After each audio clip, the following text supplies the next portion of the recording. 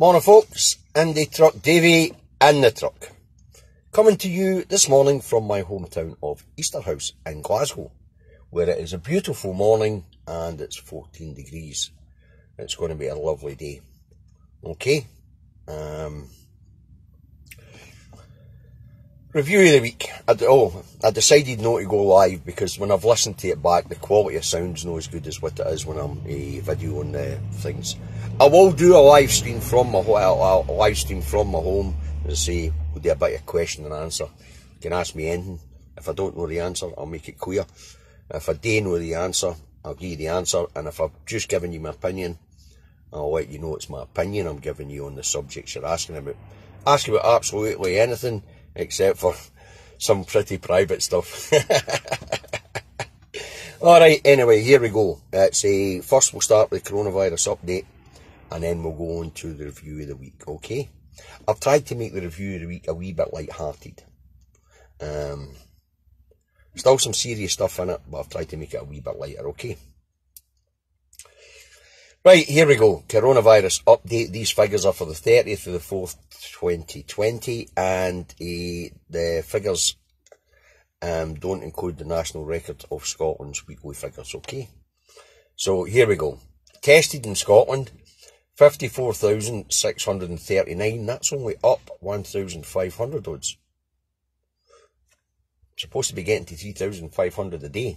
I don't know whether that's capacity or actual tests that they want a day, but I believe they've got the capacity to do that amount. Okay?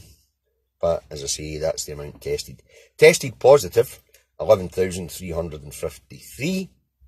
Active cases, those in hospital, IC units, or recovering at home, 3,555.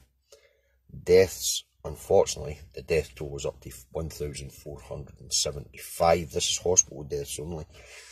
And that's an increase of 60 over the 24 hours from the 29th to the 30th. Okay. Not good. Today in our briefing, Nicola will set out how she intends to expand on the testing and who she would like to test.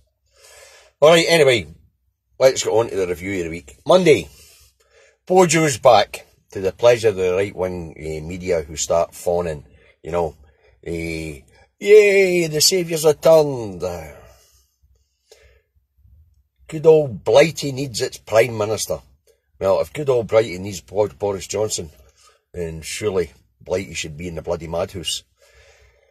Anyway, he comes out with a third-thumping speech about how we have beaten this, or how we're on top of this. I don't know where he gets that idea with 50,000 deaths. And that we're flattening the curve, and it's nearly time to fire up the engines of this huge, great economy, which actually isn't number 5 as they keep boasting. It was number 7 last time I looked, and sliding down the ranks rapidly. Alright.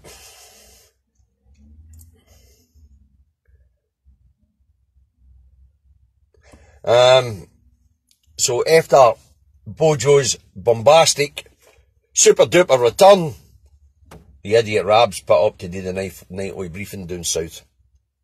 And the reporters asked the question if the UK government would be carrying out a public inquiry into its handling of the coronavirus when this is over. He said, nah, but I don't have a mind to do that. They're a surprise, eh? And a separate question, they were asked to name the members of the SAGE committee. That's the UK government Scientific Advisory Group for Emergencies. They declined to name the people that were on it. Okay? What we do know is that Google's chief exec's on it, and Dominic Cummings is on it. Apart from that, we don't know very much about it.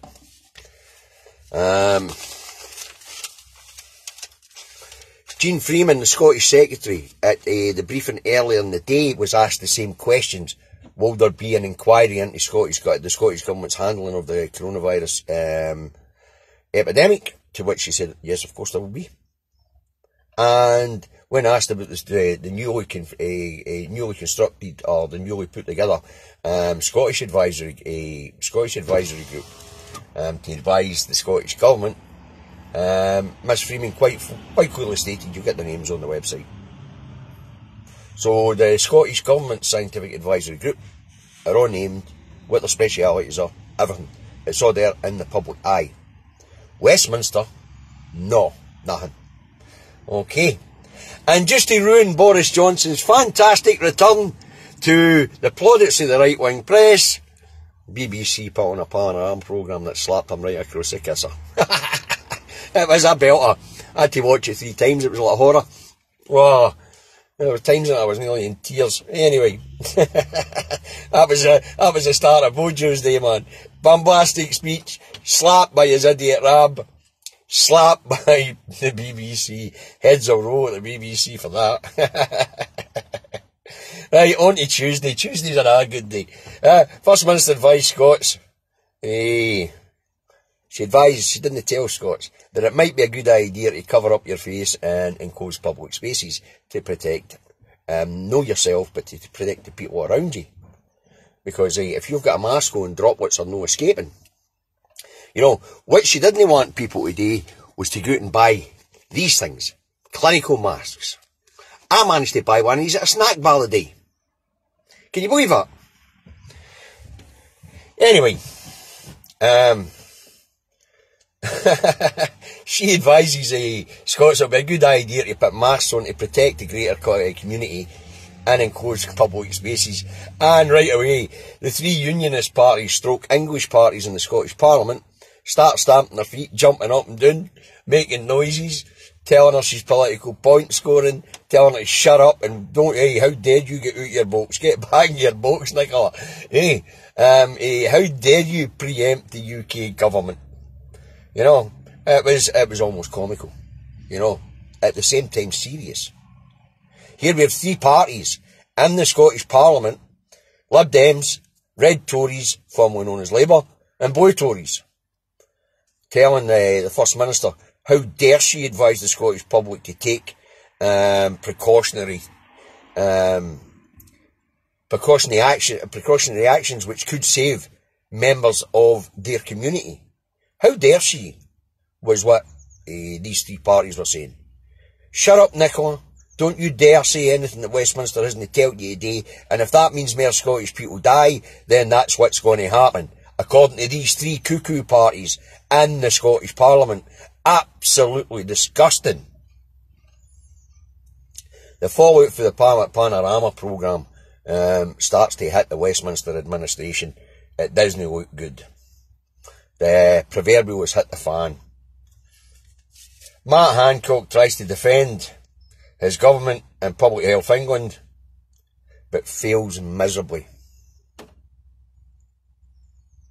He actually sat in a broadcast and said that he would reuse PPE if that was the guidance. You know. What a spanner. He also went on to rubbish the idea of covering your face in order to prevent droplets getting out into the atmosphere and into the community, and the virus spreading further in the community. What an absolute plank of wood. He stated that it was poor evidence. Whereas, as we know internationally, as we look at communities, countries that have told their people to cover their faces, and the death rate's much lower than here in the UK. So, to say that the evidence was crap about covering your faces, that's not true. There's even governments out there that have got it mandatory, including the Germans are now making it mandatory and all. You know, and if we look at the countries that have the lowest death rates, they have always they have always advised that their public wear face masks and enclosed covered spaces. You couldn't make that stuff up. And also on Tuesday, Rishi Sunak reveals a new way to rob the public. He puts in a new 150,000 loan guaranteed by you and me for small and medium enterprises. Excellent. Small and medium enterprises that are about to go tits up are going to take this money, shut their doors and walk away. Idiot. How the man got to be Chancellor, I don't know. But hey, you know, if we have a look at the cabinet that Boris Johnson's put together, what can one say? Right, on to Wednesday. Wednesday. Bojo's bitten aside stroke future wife gives birth to a son. Now listen, this is the guy who dumped his wife, who was suffering from cancer, took up with his secretary that was 23 years younger than him, knocked her up the duff, got engaged to her because he'd knocked her up the duff, and then while she was up the duff and before he moves into number 10, there's a big rammy because he's banging some waitress on the side while she's pregnant. Anyway, the son's been born and it's all happy families and they're all moving back to number 10. There's a wedding on the horizon. He's such a man of high moral integrity as Mr. Johnson. Oh, sorry. I did say I was going to try and make us a wee bit more light-hearted.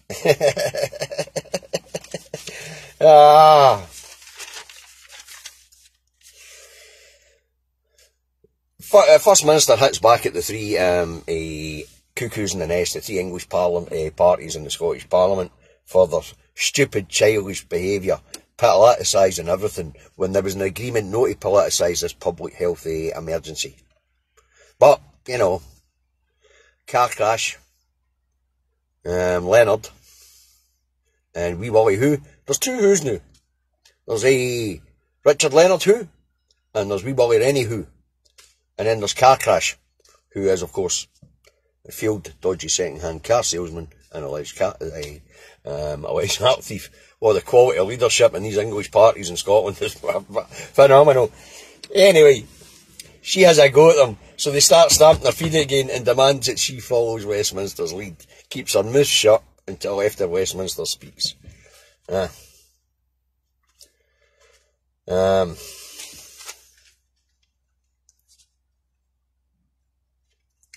They're absolutely outraging because actually when you have a look at the timeline as we've went through this epidemic stroke pandemic, you notice Nicola Sturgeon's announced what she's going to do and the Westminster government's followed suit. It's almost as if Bojo and his clowns are sitting there saying, let's just wait to hear and see what Nicola's going to do and we'll follow suit. Because they haven't got a clue.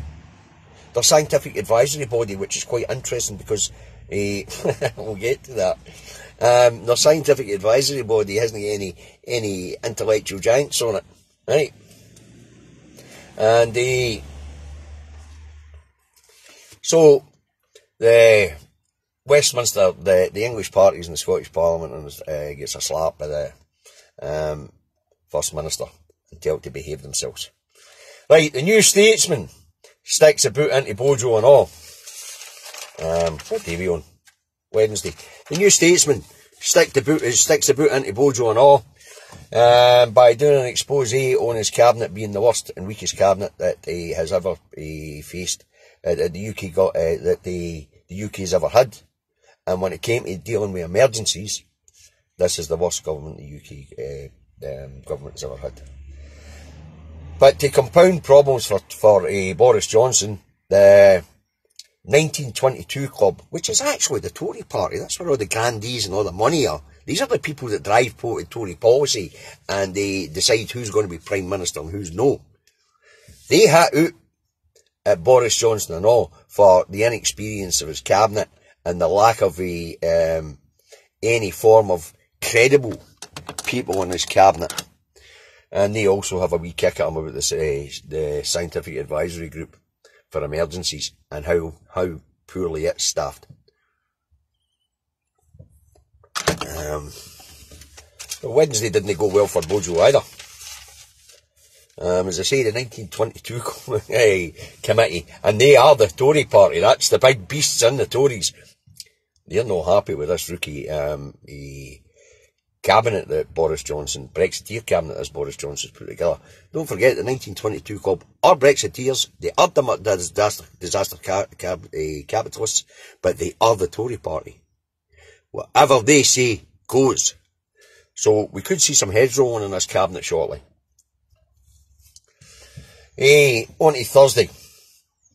The Guardian reveals that UK government is advertising for experts to join the Sage group. After The Guardian exposed the fact that there was no actual social scientists or civil scientists or any actual intellectual giants on this Sage group, they were all people like data mining companies and political spin doctors. All of a sudden, there's an advert going out for the UK government looking for scientific advisors to join the Sage group. What have they been doing? Where were these bloody advisors when this started? It's like I said, this didn't have to hit these islands. Could have sent for the bloody Royal Engineers. They'd have closed the whole pardon, I haven't sworn in a long time. They would have closed the whole bloody place down. They have a whole department that is there to cover disaster management. And the first thing they do when they get on the ground, if they're in front of the disaster, then they go full out disaster prevention. And this disaster could have been prevented. I said this earlier in the week. A third-term junior leader, Royal Engineer, for the barracks at Dover, a 17-year-old, could have made a better hash of this. First thing we'd have done was give the UK government a bloody geography lesson, then it'd have grounded everything. Everything. Pulled the drawbridges up, only essential traffic in and out. Flights in the air would only be people repatriated, medicines and foods. Stuff coming through the ports would only be medicines and foods. But no! This shower of crapheads at Westminster haven't got a Scooby. We are now about, well, they knew it was coming in January, but March, last month, is when they started actually taking any action. We are now on the first day of May, and they're advertising for experts to go into the Sage Committee. What the actual is going on? You know.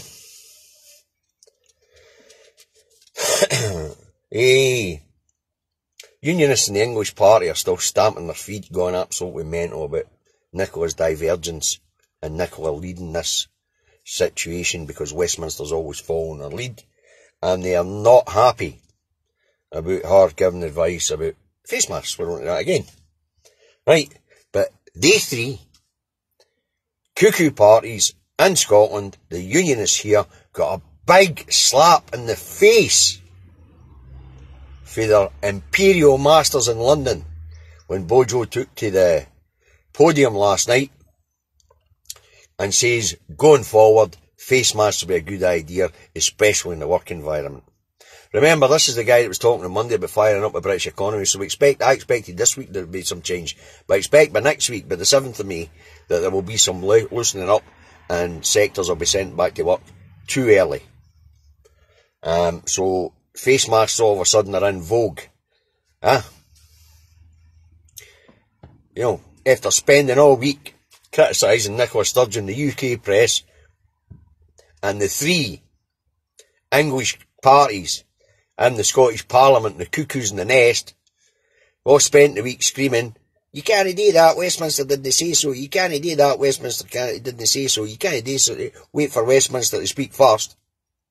They got a big almighty slap in the puss after the head honcho, Bojo the clown, Boris Johnson. It was hilarious. I nearly fell off the chair laughing. I really did nearly fall off the chair laughing, right? Something you wouldn't get in the UK press. The Toronto Sun reports that the FBI and lawyers for girls trafficked by Jeffrey Epstein are after Prince Andrew's phone records. Alright, you're not going to hear about that here. But remember, Prince Andrew was friends with the people trafficker, mainly young girls for sex, Jeffrey Epstein. Nobody quite worked out where his fortune came from, but now we know. He was trafficking kids to the rich and the powerful and the elite.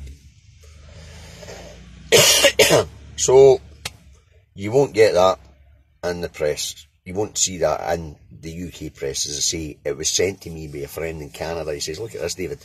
He says, I bet you don't get that in the UK press. Well, there you have it.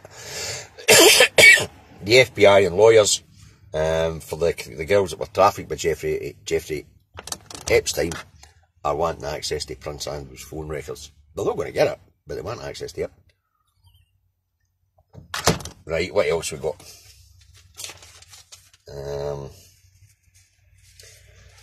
Yeah. I wonder how that wee woman from Edinburgh that was on the Jeremy Fine show feels after coming out saying we won't wear face masks because Sturgeon said it. Anyway, I'd need to breathe back in my own germs. All of a sudden, Bojo's saying it. They're going to get her back on for her to hail her Imperial Master for being a wise sage.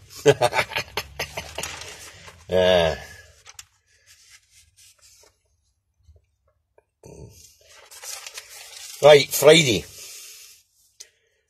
Well, I don't ever have much on Friday because obviously this show goes out early in the morning, but I've picked a few things up this morning.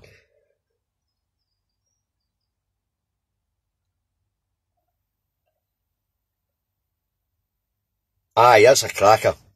The Guardian, once again putting the boot into Bojo and his administration, deals a further blow to an already crippled and weakened UK cabinet by exposing the fact that the Public Health England and the Westminster had ordered 250 ventilators from China. They had arrived and they were such shoddy, poor quality, that they had to be battered into the bin. That shows you, once again, that the Health Secretary, Matt Hancock, the English Health Secretary, Matt Hancock, is no fit for purpose. 250 ventilators that they'd ordered, got here, and they were so dangerously badly put together, that doctors and health officials were throwing them straight in the bin. Unbelievable.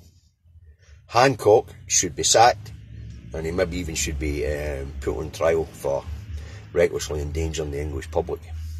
Public Health England, well, whoever's in charge of that, also needs to be dragged in front of the courts. But hey, it's not going to happen. The Tories will spin it.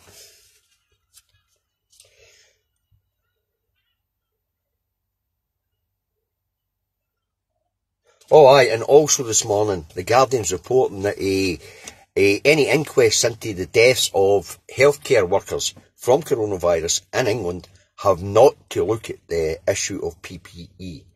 Can you imagine that? These people are dying because they lack of PPE or inadequate PPE. And the inquests into their deaths are not permitted to look at the issue of PPE. Somebody else needs to be jailed for that. Eh?